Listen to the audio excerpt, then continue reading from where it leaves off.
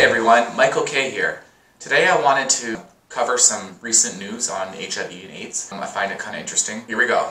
Geeta Ramji, a leading HIV researcher, has died at the age of 63 due to the coronavirus. Working in South Africa, she led the studies of drug trials, hoping to overcome not only HIV, but also the cultural barriers to stopping the spread.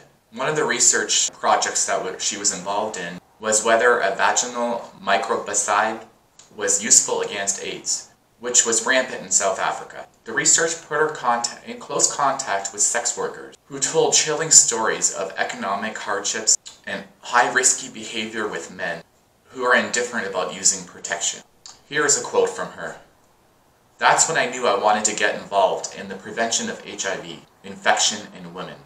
Rest in peace. We appreciate your hard work for a great cause." In other news, Elton John has pledged $1 million for the fight against HIV/AIDS to ensure sufferers are not forgotten during this coronavirus pandemic.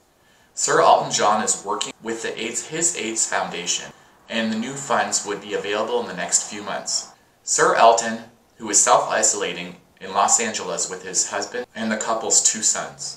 Here is a quote from Elton. "I'm going to stick to my guns with the AIDS Foundation and make sure, because of the global pandemic that's happening, that the people who are suffering from another global pandemic won't be forgotten. I appreciate his generosity and support in the fight against HIV/AIDS."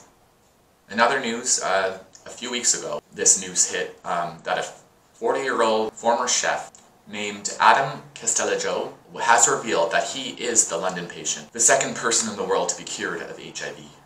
I talked about this in my previous vlog, researching for a cure for HIV. He had a blood stem cell transplant to treat a life-threatening blood cancer. The stem cells used a gene that is highly resistant to HIV virus.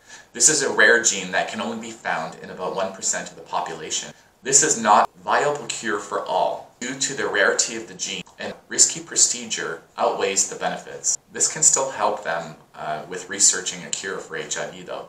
I am proud of him for going out public. He should be an inspiration to us all. As most of us are hunkering down at home lately due to this pandemic, I'd like to share in the near future, which I've been wanting to for quite some time now, about HIV/AIDS documentaries. I find them quite interesting, entertaining, sometimes eye-opening. I hope you're all well out there. Please like and subscribe. Take care everyone. Michael K.